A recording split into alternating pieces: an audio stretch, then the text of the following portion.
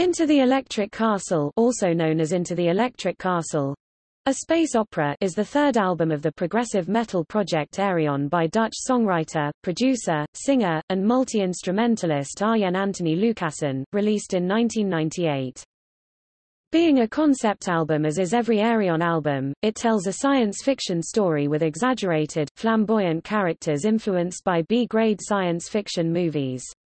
There are 8 main characters, each one sung, played by a different vocalist, as is standard in every Ayreon album, from different times and locations. They find themselves in a strange place, guided by a mysterious voice which tells them that they must reach the Electric Castle if they want to survive. Into the Electric Castle is also the first collaboration between Lucassen and Ed Warby, who has since become Lucassen's most regular collaborator. He played drums on every following Ayreon album except Universal Migrator Part 1, The Dream Sequencer, and In Star 1. The album was a commercial success and received overwhelmingly positive reviews from music critics. 5 songs from Into the Electric Castle were included in Star One's live album Live on Earth and 2 in Stream of Passion album Live in the Real World.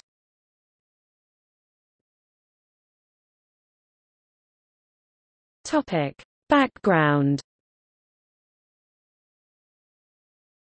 After the previous Ayreon album, Actual Fantasy, sold below expectations, Arjen sought to deliver a top-quality recording with Into the Electric Castle. If the album had not been a success, Lucassen said he would have no longer continued the Ayreon project. It also remains his highest-selling album to date, with The Human Equation being a close second.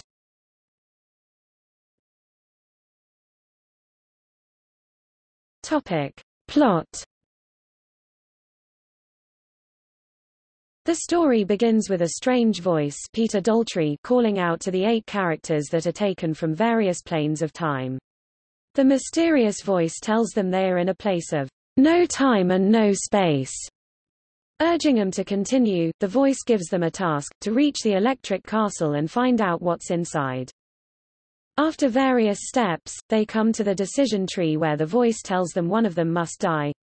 They must then go through the tunnel of light, but the Highlander fish refuses to reach the light, stays behind, accepts his death slowly, and lays himself down to die while the others continue. Then in the Garden of Emotions, the Egyptian Anneke van Giersbergen, overwhelmed by her emotions, becomes convinced that Amon-Ra is coming to seal her fate. She loses her will to continue and wanders alone until she lays herself down and dies as well. The surviving characters finally reach the Electric Castle, penetrating the castle hall. On the Tower of Hope, a breeze draws the attention of the Indian Sharon Den Adel, luring her away towards the sun despite the warning of the knight Damian Wilson and the futureman Edward Reekers.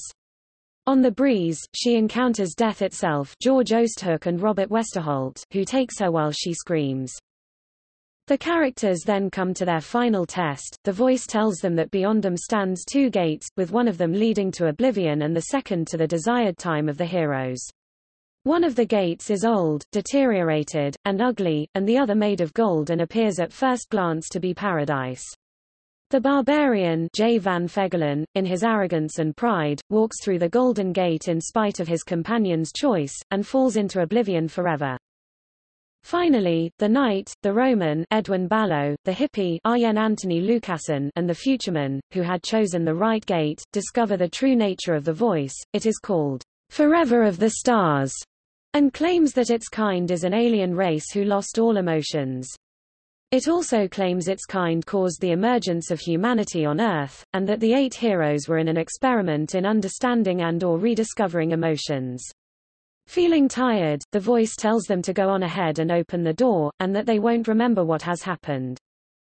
Back in their real time, the heroes all wonder what had happened, with the hippie asking himself if this journey was the result of his drug abuse, the futureman wondering if his memory has been erased, the Roman feeling stronger and the knight thinking he found the Grail in a magic dream. The voice of the Forever of the Stars is then heard, asking them all to remember forever.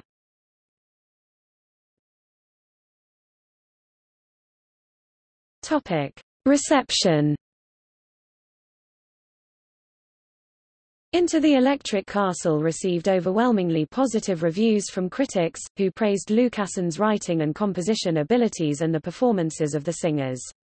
Sputnik Music reviewer stated, "If you're a fan of progressive metal, or even progressive music in general, your collection will not be complete without Into the Electric Castle." AllMusic reviewer Robert Taylor praised the album, saying that the massive coordination of such a large project is admirable, but to pull it off with such impressive results is stunning.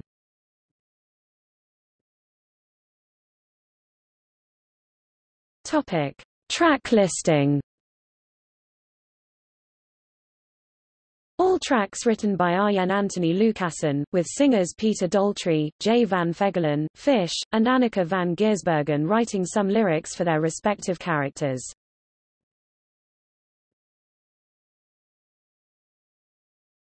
Topic: Personnel.